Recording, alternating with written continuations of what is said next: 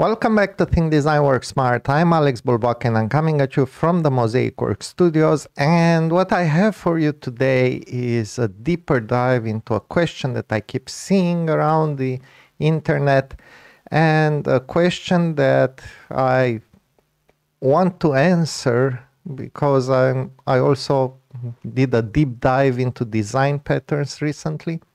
And the question is, are design patterns outdated?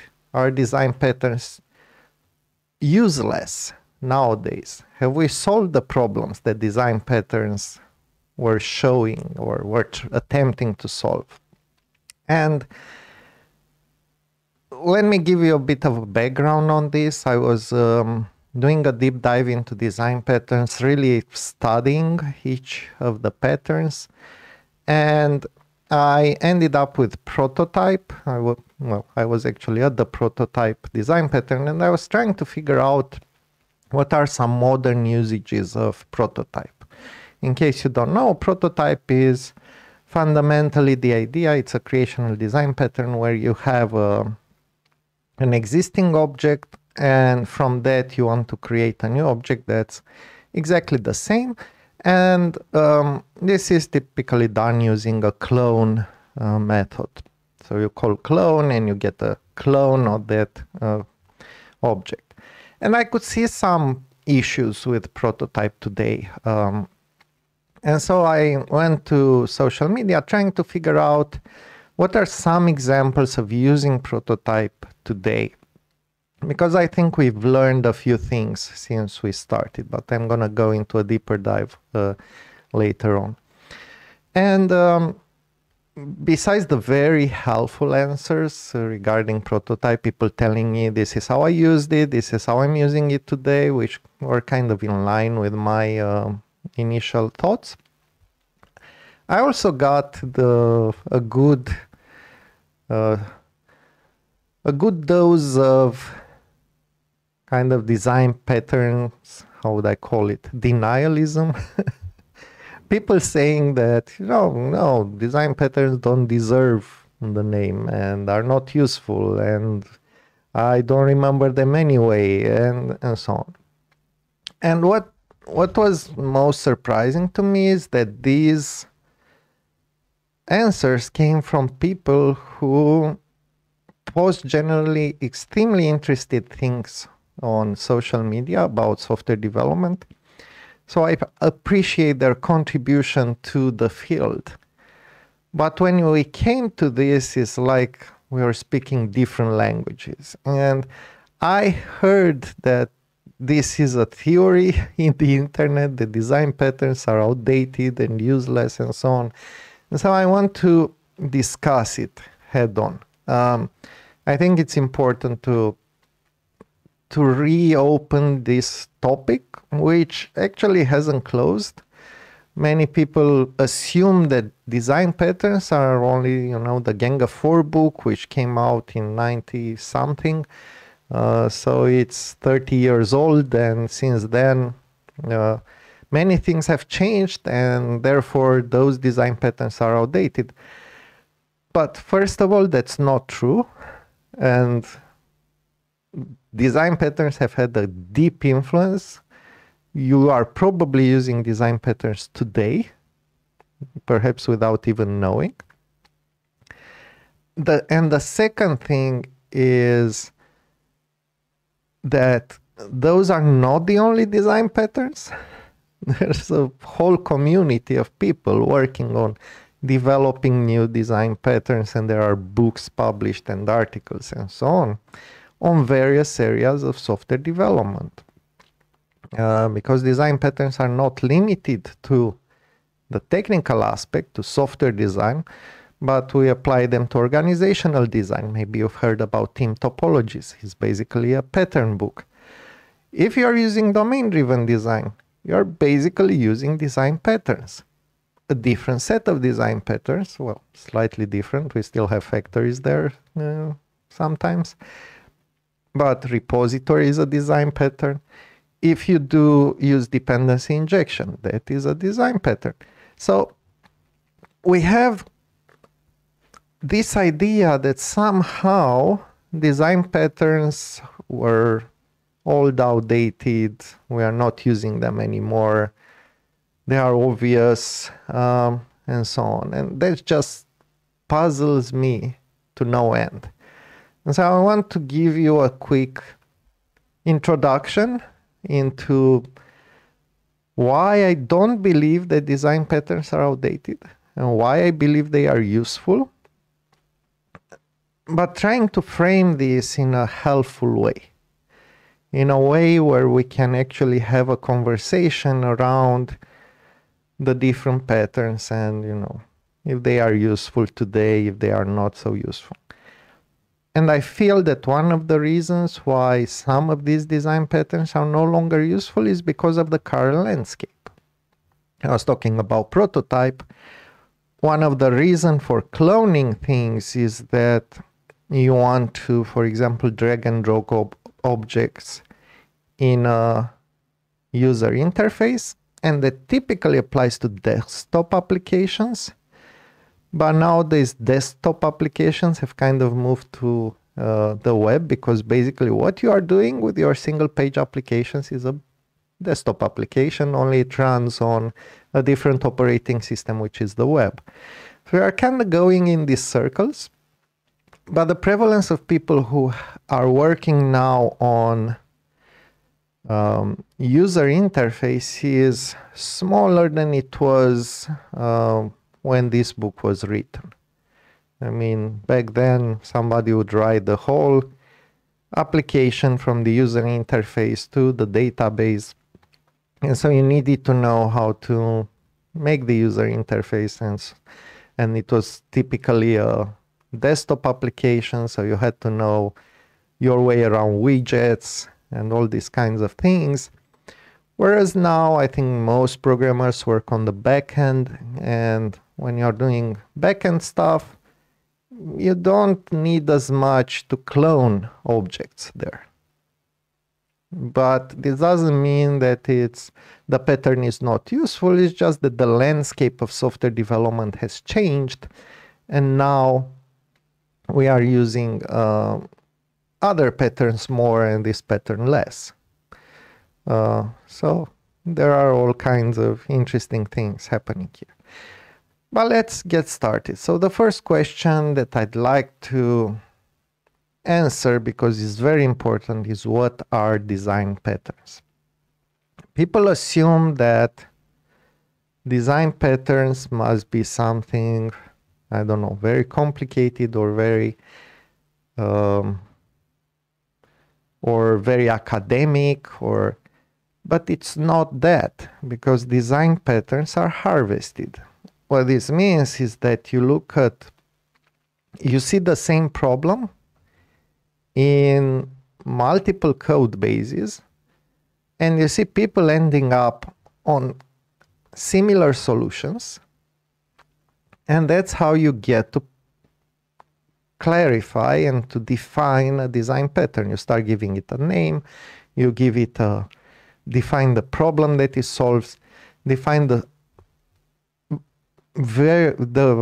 variants of solutions that you propose or that you have seen. So a design pattern goes beyond the normal design talk, let's say. So if we think about object-oriented design, what we have is we have some building blocks, and the fundamental building blocks are objects that contains data and methods, and objects have relations between them, composition, and then you have the classes that are the representation of objects that can have a relation of inheritance.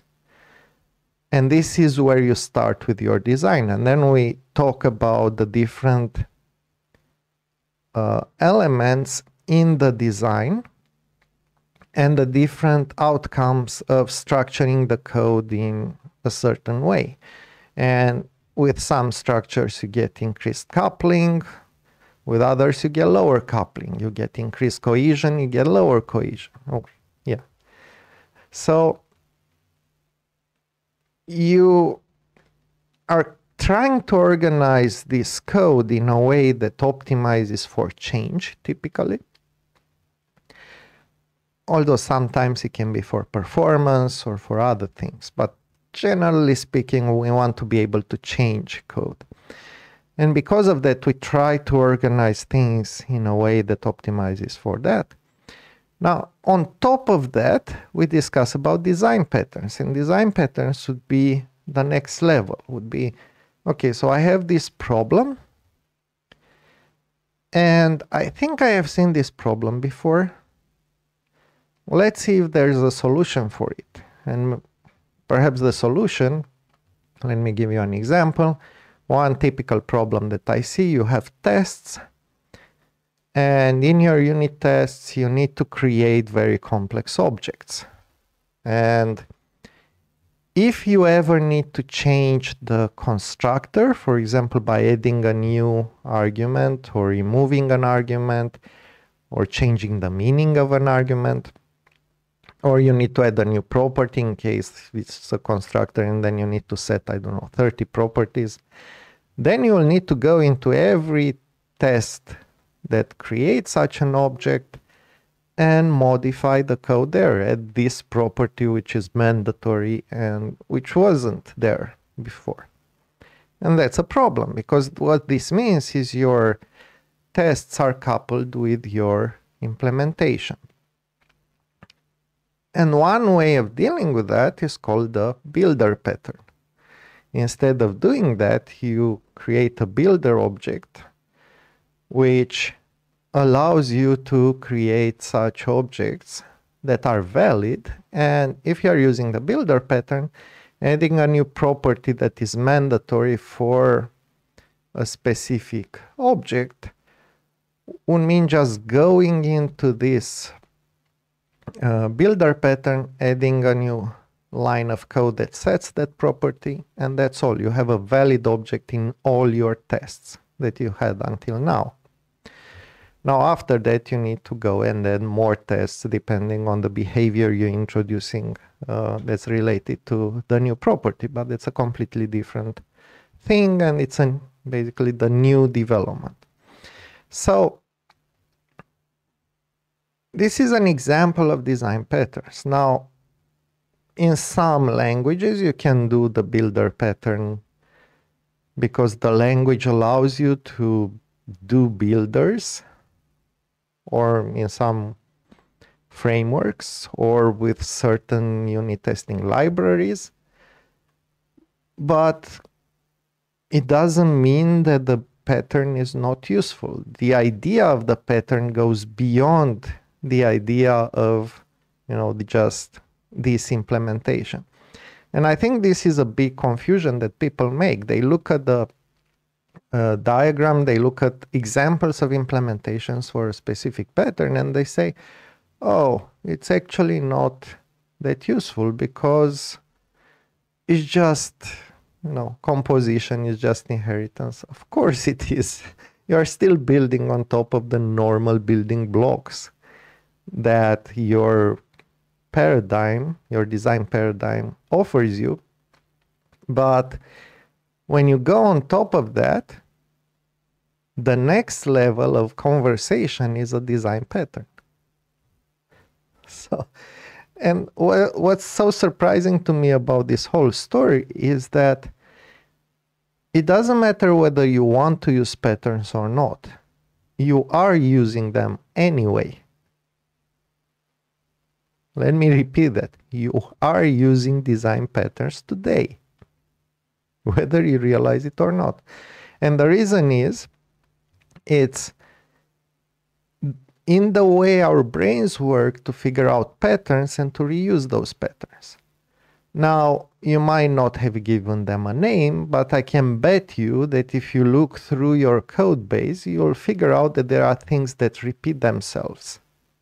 Structures, code structures, types, type combinations, or if you're doing some kind of functional programming, certain functional compositions.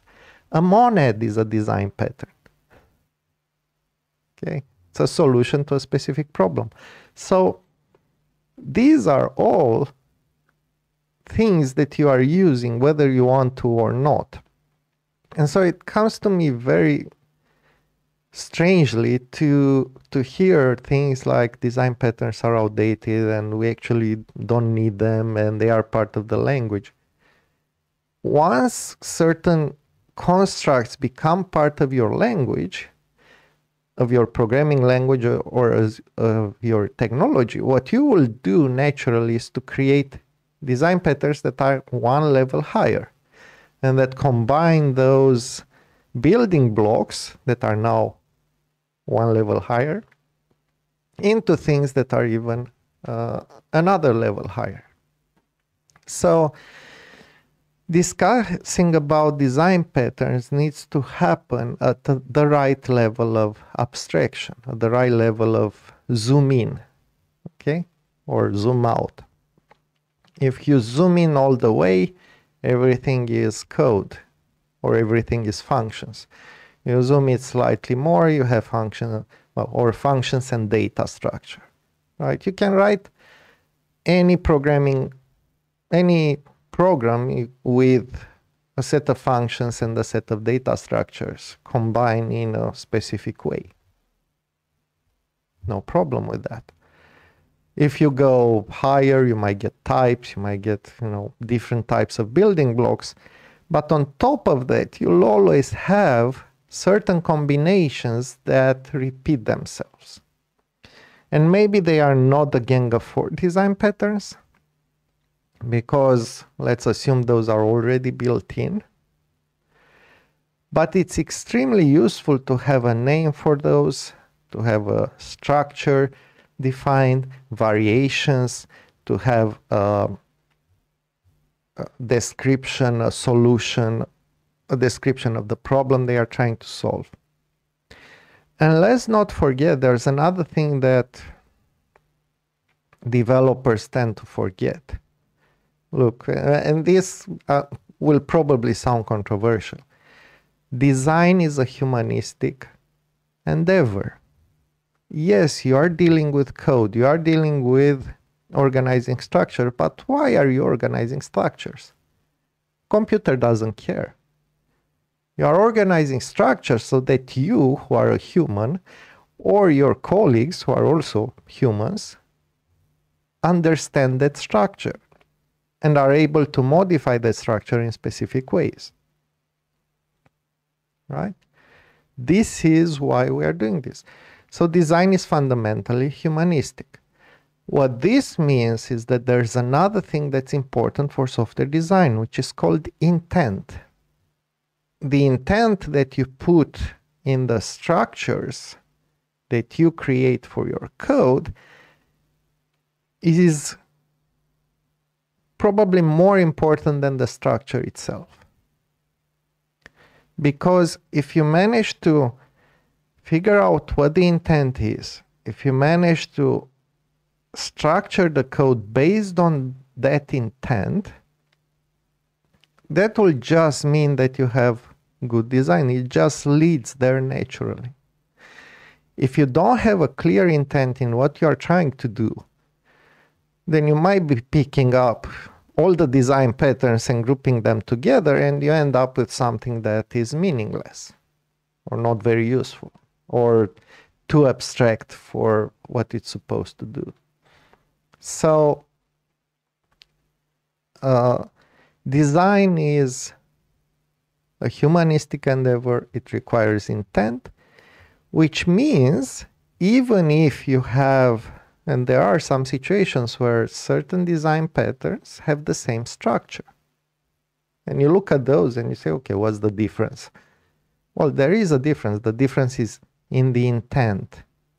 And this is why they have different names, because the structure is less important than the pattern itself. You can implement the pattern with different structures and with different implementations in different languages, and perhaps you'll find another structure that is not yet documented, but the idea of the design pattern is the same. So this means that you'll be talking about design at a higher level. And that is helpful because you are creating a jargon for the design conversations that you are having. And we talked about jargon before. Remember, domain-driven design, if you're doing domain modeling, what you're basically doing is creating a jargon.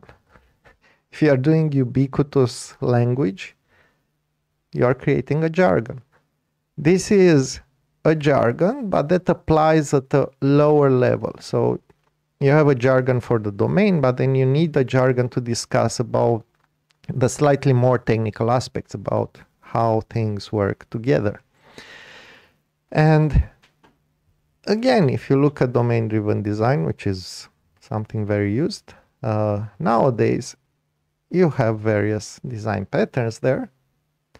And it's no surprise that some of the people who come from the patterns community are now very active into the domain-driven design community, because the two need to each other, right? Domain-driven design needs these patterns. Okay, so aren't design patterns old and therefore outdated? As I said, Genga for 30 years old, but there are other design patterns that are much newer. And also, does this mean that because something is old in software development is outdated? And the answer is absolutely not. Software development, despite what people think, it's not necessarily at the edge of innovation all the time. What we are basically doing, or what we have been doing for the past 30, 40 years, is going in circles, or going kind of in a spiral, okay? Cloud is the new mainframe. It's fundamentally the same idea, only with better, shinier tools, better technology. It can scale up and down better. It probably has not as much security on mainframes in some points. So on, okay? What else? Microservices. It's just object-oriented programming taken to a higher level, where you take objects and you deploy them. And we have same problems with them, only amplified by the fact that it's now a distributed system, and that we have huge numbers of objects that communicate through networks, and it's very difficult to figure out what's going on there. And of course, I'm being a little facetious here. There are some changes, but there weren't many fundamental changes in the way we do software. It's basically the same ideas recycled, restructured. So when it comes to design patterns, some of them are old, some of them are newer. Some of them are less useful in the current landscape, but that doesn't mean that they won't be useful when the landscape changes, because the landscape will change. If we know one thing about software development, is that the landscape changes in kind of this spiral way, but the really fundamental ideas, they stay there. And we just recapture them and reuse them in the new landscape when their time comes again.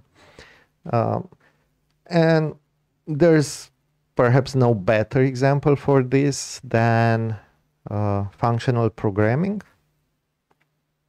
A few years ago, everybody was moving to functional programming because it's so much better and so on. Yeah, it started in the 50s. It's not a new idea, but it got a fresh breath of oxygen, let's say, because we went back in the cycle of software development back to those ideas. And so I'm really in favor of understanding deeply the core things that are part of software development and that are very unlikely to change. And I believe design patterns is such an idea because of how our brains work. We are naturally looking for patterns. We are naturally copying patterns. We are naturally identifying patterns. Your brain is basically a pattern matching machine. It can find out, figure out faces and all that, all through pattern matching. So I believe this is a core idea that will stand the test of time. Now, from time to time, developers will say, yeah, but it's not as useful now as it was, and blah, blah, blah. You're still using patterns. You're just using another set of patterns, maybe. Although I would argue you're probably using the gang of 4 patterns anyway, and sometimes without even knowing. The next question was, design patterns don't deserve their name because they are obvious. For example, prototype and adapter. And first of all, a design pattern is a solution to a problem in a context, which means it doesn't matter whether the problem is obvious or the solution is obvious. And by the way, obvious is very subjective. What is obvious to you might not be obvious for somebody else. I made a mistake in the junior years of my career of thinking that there is a common sense between developers and that we could all understand. We could all talk to each other and kind of start from the same ideas and understand each other. That's not true. Common sense is just built from the patterns that we are seeing. Okay? And think about how it happens in society. It's exactly the same way. You see people behaving in a certain way, that's how your children will probably behave. So,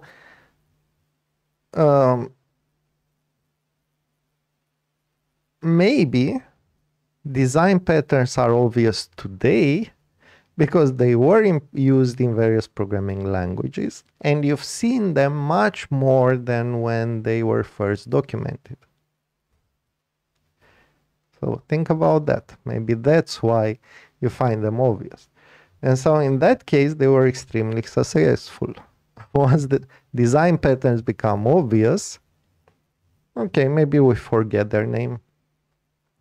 Doesn't matter. I don't care that much about, particularly if you don't use design patterns every day or you don't use a specific design pattern every day.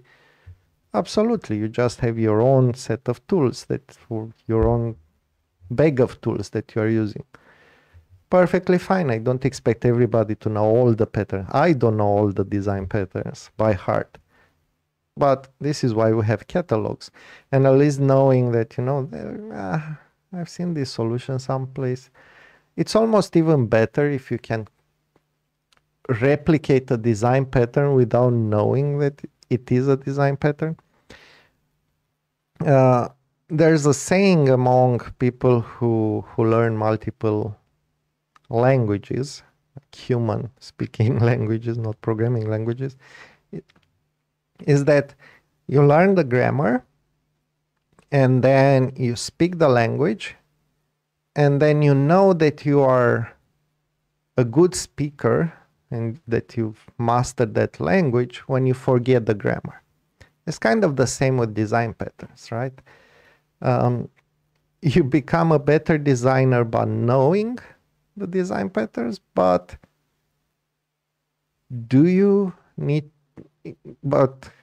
later on you use them and you forget their names. That's perfectly fine. The thing is, you're still using design patterns. It's just you don't know how they are named. There's not really a problem.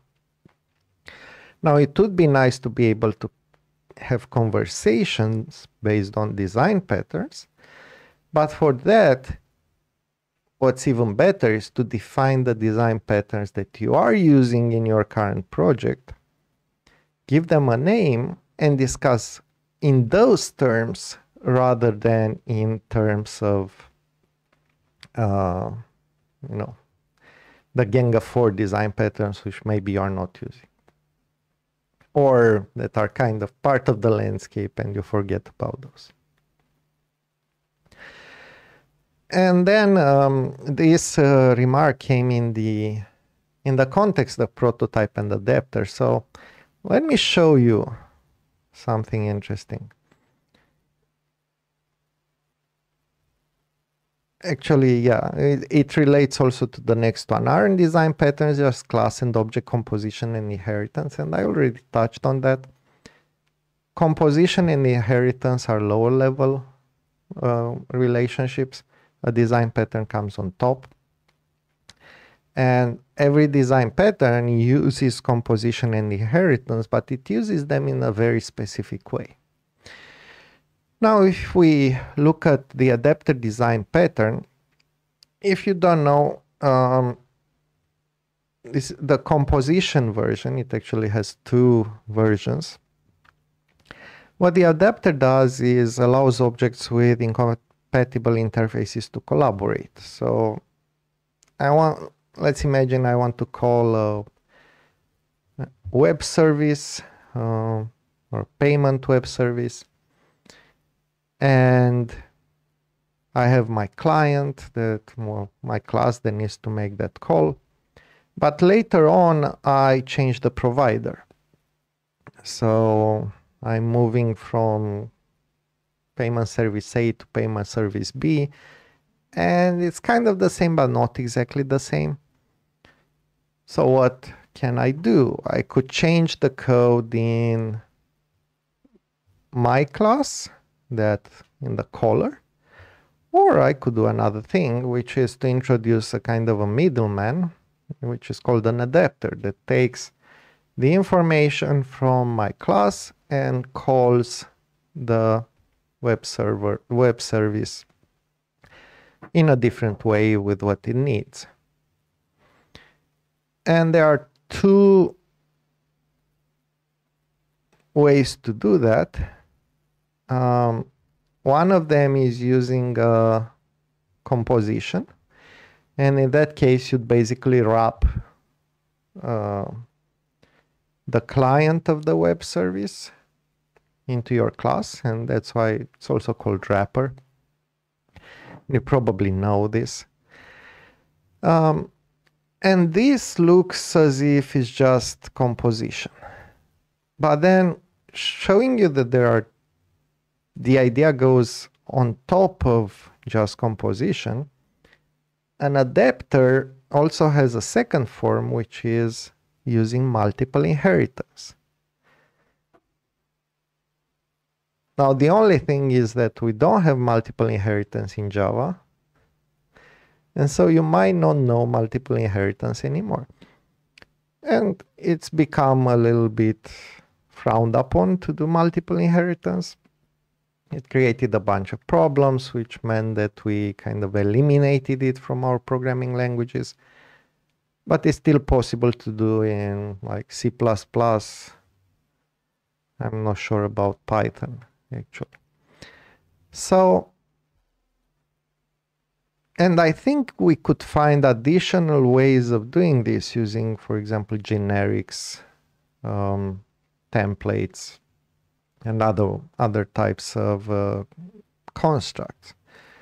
We might even find a functional way of doing this through various method composition options.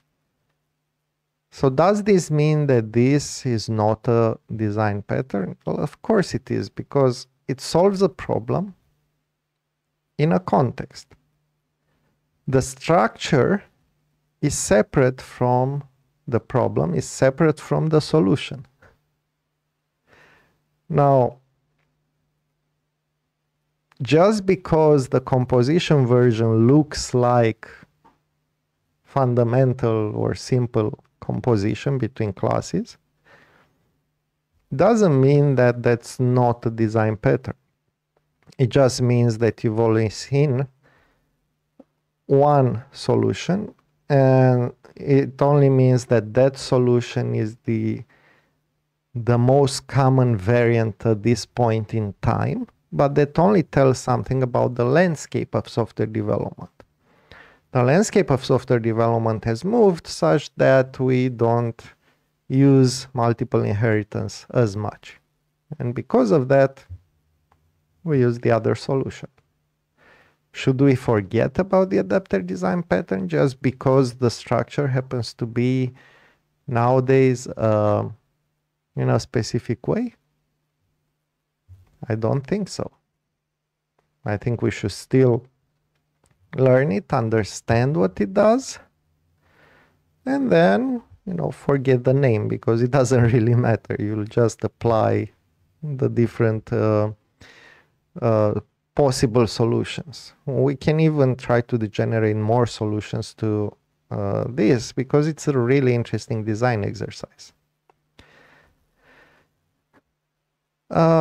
What about prototypes? So I was mentioning that I have some issues with prototype. Prototype is basically, it's a creational design pattern that lets you copy existing objects without making your code dependent on their classes. And what this means is that you have a base class, which is the prototype, and then you have various implementations. The common use here is for UI widgets, where you have a widget class, and then you have different implementations. So imagine you need to display a list of things. You define a list item that defines how the one item from the list is shown. And that list item can be cloned, and then the data can be modified. Or you could create thousands of those list items. So there was some usage in UI widget domain, and if you are making any UI widgets, you might have encountered this.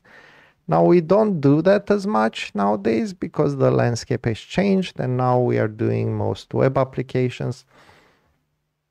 But people still use the prototype design patterns, for example, for dragging and dropping things, because when you drag and drop an object, you are basically dragging and dropping data, and you want to clone the data without knowing the type of that data. So this is where prototype comes in handy. It just happens that with the current landscape, this is not as used as it was before. It also doesn't help that there are two types of cloning. One is shallow and one is deep clone. Confusing the two can be pretty annoying. It leads to a bunch of issues. Deep cloning means to recreate or to duplicate each referred data member in the class, which might mean taking a lot of memory. So there are a bunch of issues with cloning, but that are pretty complex. But that's also a function of increasing graphs of objects. If you only had 2, 3, 5 objects, cloning is pretty easy, even deep cloning. But if you have very large objects, then it's not like a very large graph if you have hundreds of objects. Okay. So does this mean that these design patterns don't deserve their name because they are obvious and we know the solution? I don't think so. I think they should be named. Now, should you remember their name, like, when somebody asks you? Not necessarily. I don't think so. And often what I would do is to think, oh, I think I've seen this before. And I know what kind of pattern it is. I might look into the book or no. Patterns are everywhere, so we can find them pretty easily. Design patterns, next thing, are not just class and object composition and inheritance, they are above that. You have variants of structure that use object composition or inheritance. Obviously, like you would have variants that are using, in case of a functional programming, you'd be using the functional building blocks. All right. Aren't design patterns already implemented in programming languages?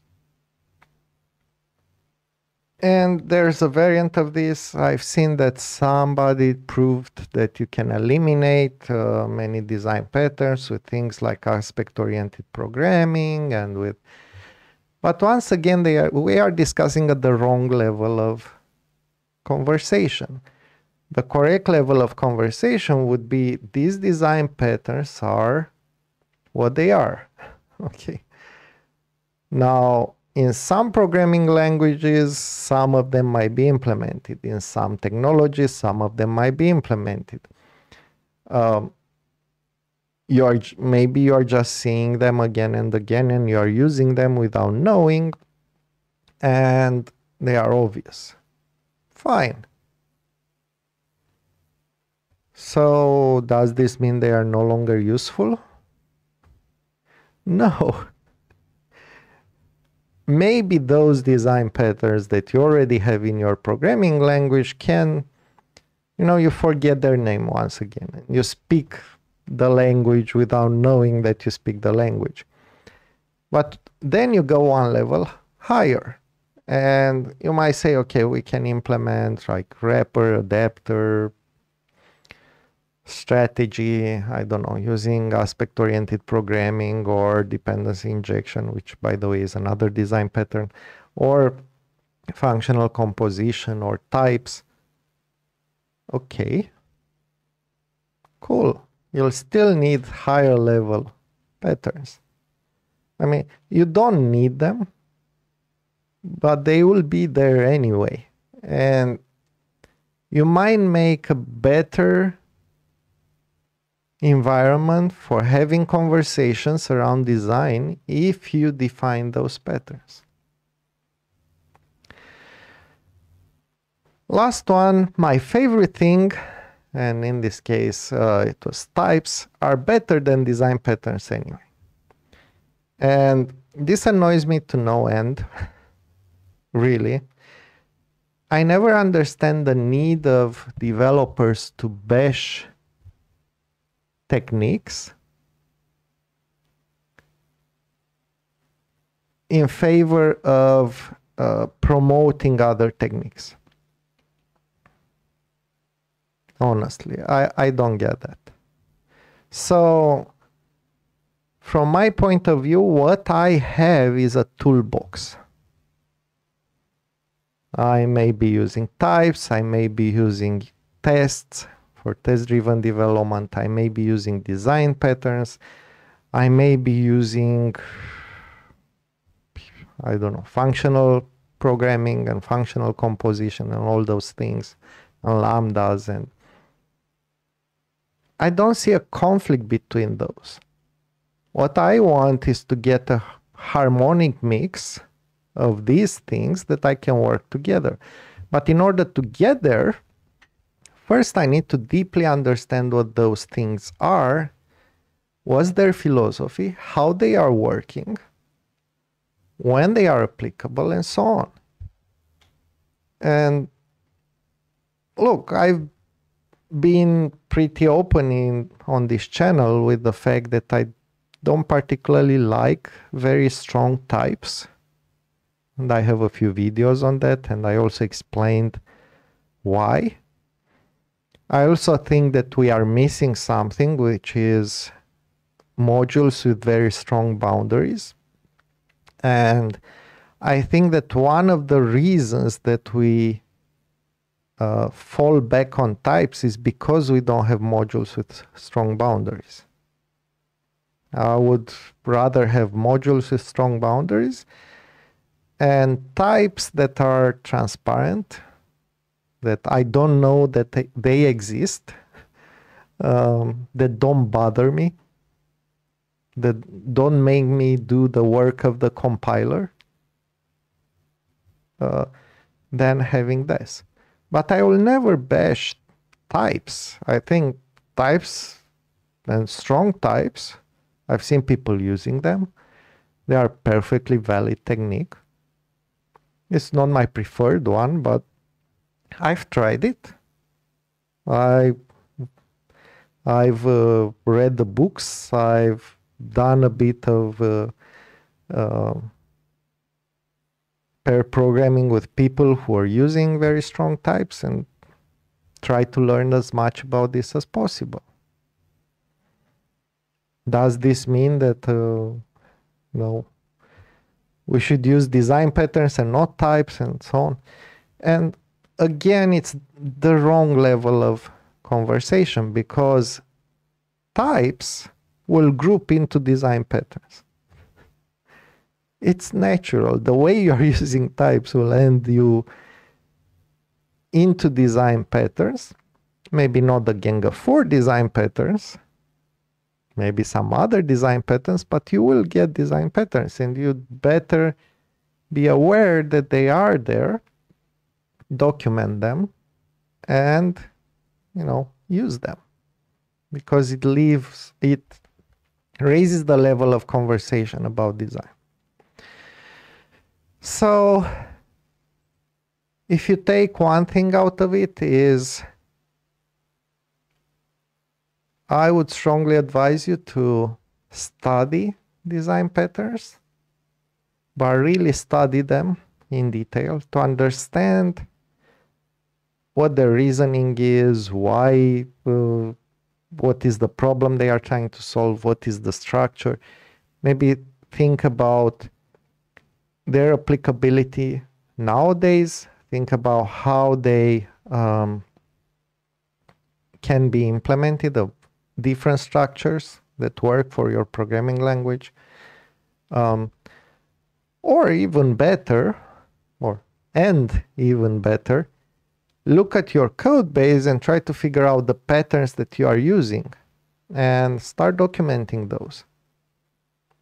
You know, we should be writing a design language for our software that goes beyond just the basic things.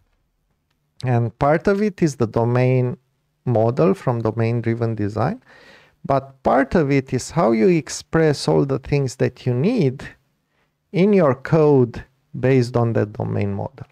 And I don't care if you're using types, functional programming, object-oriented programming, class-oriented programming, which is basically what many people are doing nowadays. I don't care which one you are using. But don't confuse the notion of design pattern with the structure. When we talk about the structure, it's a different thing than when we talk about the pattern. The pattern is one level above the structure. All right, so this is my reaction, rant, deep dive into design patterns and how developers are seeing design patterns today. I hope you find this interesting. If you have any comments, please leave some comments. You can be for or against. If there's something that you didn't understand, if you have any additional questions, please leave them in the comments. We love comments. We answer comments. Sometimes we make videos based on your comments. So it's always interesting to have a conversation with you, the audience, because the goal of this is for you to learn something new with every video that we are making. Thank you kindly for the view. And until next time, remember to think, design, and work smart. See you next week.